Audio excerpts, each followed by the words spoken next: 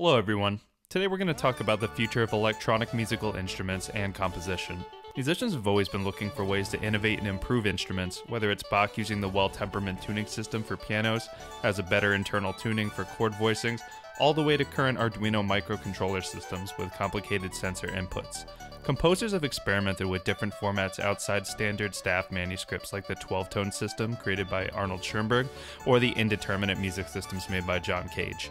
Musicians have always looked to expand their choices both sonically and compositionally. As computers have made possibilities virtually limitless, we'll also see modern trends of reintroducing limitations to both physical and virtual technology. To start, we'll need to take a trip down memory lane so we have a better understanding of where music technology has come from and how it informs current trends and practices. We'll also avoid strict chronological order, instead splitting the categories into hardware and software. The first notable electronic instrument was invented in 1897 by Thaddeus Cahill, called the telharmonium.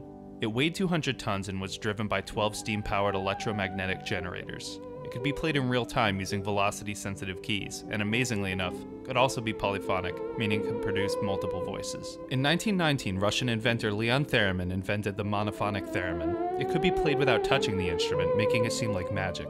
It gauges the proximity of the user's hands through the disruption of electrostatic fields from the two antennae. It's a tremendously difficult instrument to master. Incidentally, Robert Moog, later famous for developing synthesizers in the 70s, started to build his own theremins at the age of 19.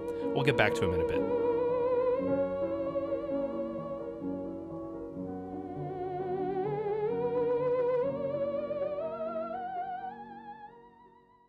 The term synthesizer was officially introduced in 1956 with RCA's Mark I, developed by engineers Harry Olson and Herbert Ballar. It used 12 tuning forks that were stimulated electromagnetically. It was pretty sophisticated for its time, allowing the recording of sound to two turntables. It was controlled by punching information into paper and feeding it into the computer system. Still, it was complicated to use and made real-time, spontaneous playing impossible. At the end of 1963, American inventor Robert Moog, or Bob Moog, combined a voltage-controlled oscillator and amplifier module with a keyboard. This was the first prototype of a modern synthesizer. Moog wouldn't actually call his system synthesizers until 1967. Moog continued to develop his modules as his work spread by word of mouth, propelled by the success of Wendy Carlos's LP Switched on Bach in 1968, one of the earliest multi-track recordings. Eventually other musicians caught wind, and soon progressive rock bands like Rush or Yes, as well as funk artists like Herbie Hancock, were buying Moog's synthesizers. On the other end of the spectrum, Donald Buchla, working independently, had a different vision. His synthesizers would be completely modular and developed in close cooperation with its users, most notably Morton Subotnick, who recorded his infamous Silver Apples of the Moon with one of Buchla's first instruments, the Buchla Music Box Series 100. By design, Buchla's instruments catered more to academia and avant-garde musicians, so they never garnered the same public attention and acclaim that Moog's work did. Still, Buchla's vision of modular components that could be passed together was important to user-centered design, allowing musicians to modify their instrument on the fly to do all sorts of different signal processing. His ideas have exploded again onto the music scene in recent years, as we'll see later. The first contemporary and affordable synthesizer was Moog's Mini Moog Model D. It was compact and easy to use, unlike Buchla's mess of patch cords. This was a closed system, with all circuitry hardwired at the factory, but it simplified the manufacturing process, thus lowering the cost. It was a huge success. 13,000 Mini Moogs were sold worldwide up until 1981. But the Prophet 5 in 1978 would reveal itself to be the big boy synth of the generation, offering 5-voice polyphony and onboard memory, allowing users to save presets of their sounds. It's arguably the best sounding synthesizer of the time period. A few years prior to the Prophet 5, Peter Vogel and Kim Ryrie would approach synthesis in an entirely new way. The Fairlight CMI was friggin' amazing for its time. While the two inventors' original intent was to synthesize realistic acoustic sounds, the compromise of digital sampling would change music tech forever. The Fairlight isn't just a digital synthesizer, it's one of the earliest digital audio workstations. This thing is so ahead of its time, providing a graphical user interface with a pen device as an input and an integrated hard drive for storing audio information. It ran multiple applications like Page R, which allowed graphical real-time pattern sequencing. This would be the precursor to modern MIDI sequencing around a decade later. Also be music at the same time to fit in with the whole thing. Right. So what the machine's loading now is the sounds of making tea. Got first of all pouring water, then we'll throw the spoon in, stir it around a bit. And you can play those sounds like a piece of music. Right, they're pitched to the keyboard. Or you can have them simultaneously. That's rather delightful. Now the machine... Computer music really started in 1957 with an inventor from Bell Labs named Max Matthews, who created the first sound generation from a computer with his Music N systems. It ran only on university mainframes, but it could compute a triangle wave, and it couldn't process it in real time. Max Matthews opened the era of digital musical sound. He started computer music and pursued it his whole life. He provided the initial research for programming languages for synthesis and composition, and also real-time performance with his Groove system and RTSKED, the first real-time event scheduler. We owe everything we have to his research. And now 8 grouplets.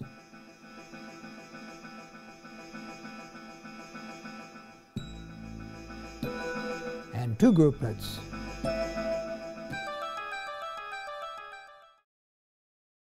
The growing popularity of personal computers in the 80s would mark the introduction of integrated sound card systems, with the Passport Sound Chaser and Alpha Centauri being the first examples. The Apple II carried its own sound card, offering early music software for synthesis and sequencing.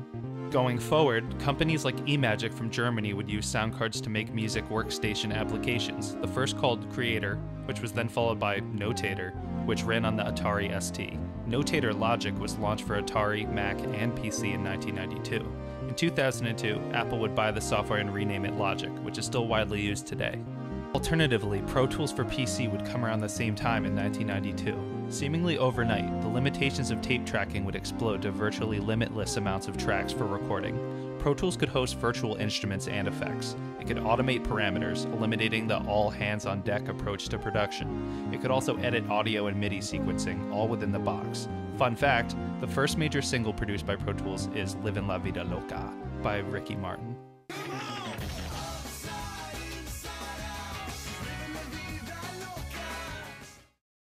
The early 2000s would also see the introduction of Antares' Auto-Tune, hitting the mainstream with Cher's Believe. It became the stylistic effect of the decade, for better or worse.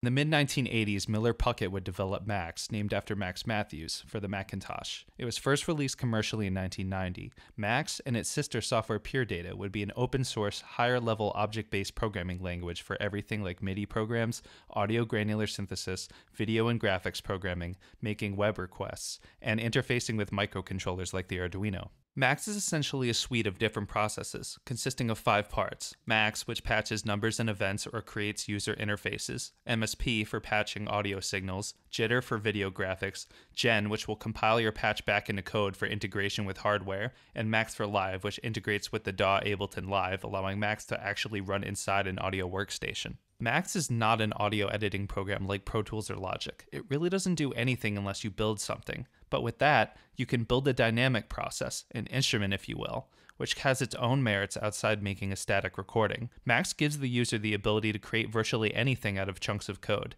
and has revolutionized music technology through its open nature. On a side note, MIT's C-Sound and the open source Super Collider also offer text-based languages for signal processing, still used today by creators, sometimes in tandem by creating external applications that can run inside Max or even a browser.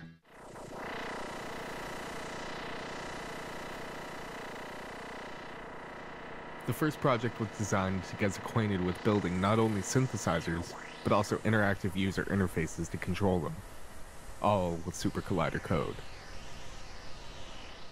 Advances in affordable microcontrollers like the Arduino and Raspberry Pi have launched a revolution in open-source digital instruments and controllerism. In my opinion, the most influential controller has been Brian Crabtree's Mono. Its concept is simple: divorce the LED light operation of the input of pressing a button. Like the software Max MSP in a way, the Mono is just a slab of buttons until you plug it into a computer. However, it can become all sorts of different controllers through programming it. Even the schematics for the Mono are open source, and you could build one yourself if you're willing to solder 128 LEDs to a board. Like the fate of all good inventions, eventually corporate entities catch wind and market cheaper, user-friendly products, albeit entirely closed systems. Controllers from Novation and Akai are built from the Mono concept, but they sacrifice customization for the ease of use. Recently, Crabtree has been focused on creating modular synth equipment closer to the traditions of Buchla, like ISMs, which is described as an extensible electronic instrument and composition system encompassing generalized practices and inter-ideological patterns, whatever that means.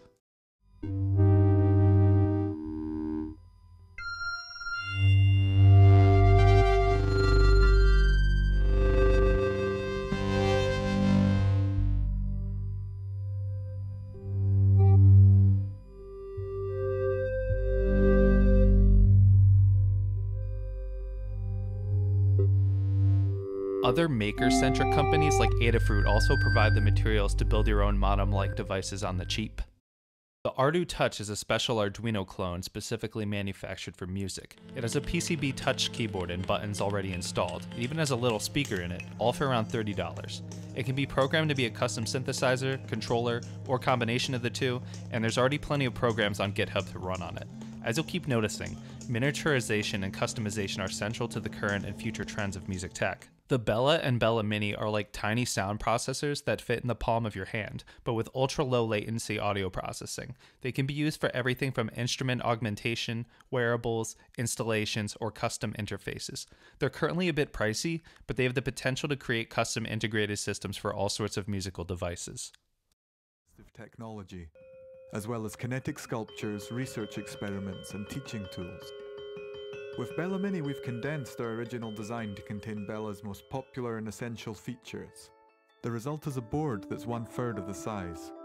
Built on the new Pocket Beagle, Bella Mini is completely compatible with all the great software features of the original board, like the browser-based IDE and oscilloscope, the support for many different coding languages, the high resolution and low latency performance of the audio and sensor processing, and the ease with which you can make projects embedded and portable.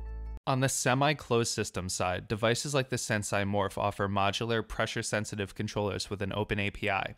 It can transform into all sorts of different inputs. You can even 3D print your own overlays for it.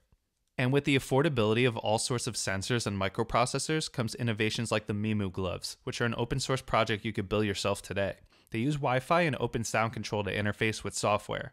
The inputs from the glove sensors can be mapped to virtually any parameter inside the software of your choice. Plus, Emotion Heap uses them, so there's some extra cool brownie points there as well. Around the scale, by going up and down there goes down a fifth, or down a fourth. And then I can change the filter like that, and I can go between different sounds by going up and down using the pitch. This is what we call pitch. This is what we call yaw, this is what we call roll. And here, filtering the sound and kind of pitch bending it.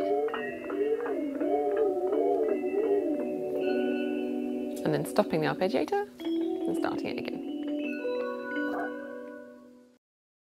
Even Google has thrown their hat into the music tech ring with the N-Synth, a synthesizer utilizing machine learning for its sound design. It uses neural networks to generate sounds at the level of individual samples, for when you want to play music but you don't want to spend the next few hours picking the right preset from your software instrument library, or maybe stumble upon new sounds without fiddling with a sea of knobs and buttons. We're using neural networks in a novel sort of way. We're using neural networks to generate sound, not the actual note that's playing, but the sound of the instrument. And one of the first projects we worked on was N-Synth, which stands for Neural Synthesizer. The N-Synth algorithm learns the core aspects of what makes each sound like it does, and then combine those characteristics, drawing a new sound that's not just a blending of the two original sounds. Okay, so the first surprise for me is that N-Synth works at all, because it's technically a very complicated algorithm and one that was hard to train. And so we've needed to go from heavy math and big computers and lots of code to something that musicians could play. And so another group at Google, called Creative Lab, took the sounds from N-Synth and created a musical instrument. We call it N-Synth Super.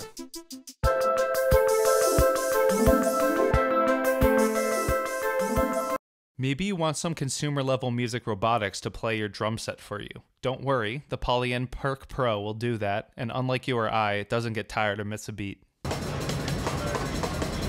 So, I can play with it when it's playing, like...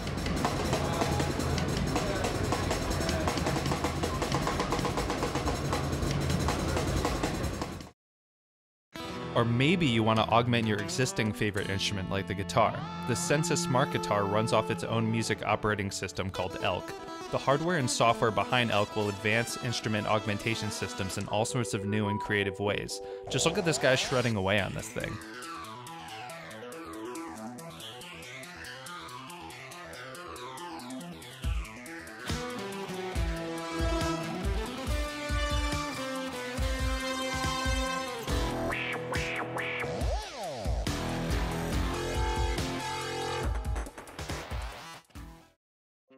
And while this could be its own lecture, we've seen the re-emergence of modular synthesis. Don Buchla's brainchild has seen a full comeback, as musicians who are tired of working in the box, staring at a computer screen, reject that system for the comfort of physical hardware again. There's thousands of modules by independent developers being produced now, and they have a common connection system called Eurorack now.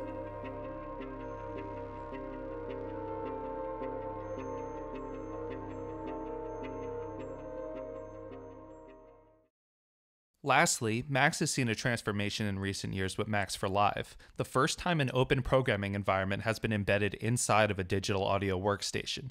Take the coding potential of Max and stick it inside Ableton Live, allowing composers and performers to customize devices, create their own effects and automations, reconfigure connections to controllers, route audio.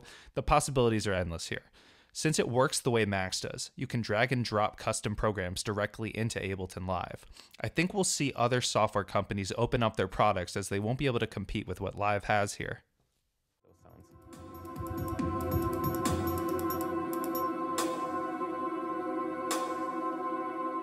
I also like this idea of sharing here, because I made the granulator for me anyway, and now it's there. Why not sharing it?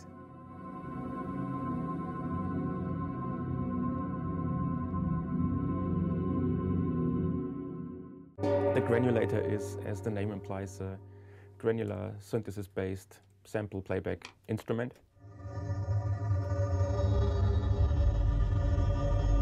It goes beyond what you could do with normal sampling, and at the same time it does not replace a sampler. Loaded right after this, and this is featuring some of our Max for Live drum synths.